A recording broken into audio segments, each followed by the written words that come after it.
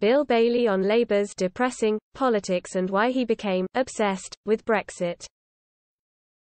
Bill Bailey, who is appearing on Saturday Kitchen Live, once delivered a blunt assessment of Brexit. Commenting on Labour's depressing policy and why he became obsessed with polling data. The 57-year-old is back on screens this morning as he appears on BBC One's Saturday Kitchen Live, alongside its host Matt Tebbutt. They will be joined by chefs Anna Hoare and Paula Young, as well as Paralympian treasure Ellie Simmons, who will help Bailey in enjoying the treats rustled up by the cooks. Bailey is one of the country's most loved comics, and stunned viewers in 2020 when he, alongside dance partner Oti Mabuse, won the Strictly Come Dancing crown.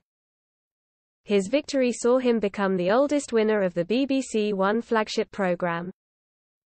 And while his charming routines and affable personality helped win over viewers, the former Never Mind the Buzzcocks panellist delivered a blunt assessment of the UK's decision to quit the EU. After Brexit was voted for in 2016, Bailey, himself an outspoken supporter of the Labour Party, said the divisions within the party were very depressing. He described feeling that Labour, then under Jeremy Corbyn, had actually split the public over their decision to not fully endorse either leave or remain in the Brexit debate. While acknowledging he wanted to remain, the comic did note that he didn't feel the UK's breakup with the bloc would be as bad as some pundits claimed it could be.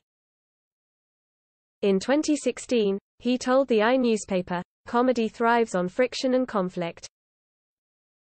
He explained there was an edge to mentioning Brexit in stand-up comedy routines and he became slightly obsessed with polling data. Bath-born Bailey was then asked whether Brexit came at a good time for comedy. Despite the nation's vote for Brexit, Bailey was surprised that the country was virtually divided between the Leave and Remain camps. He replied, "Oh, very much so.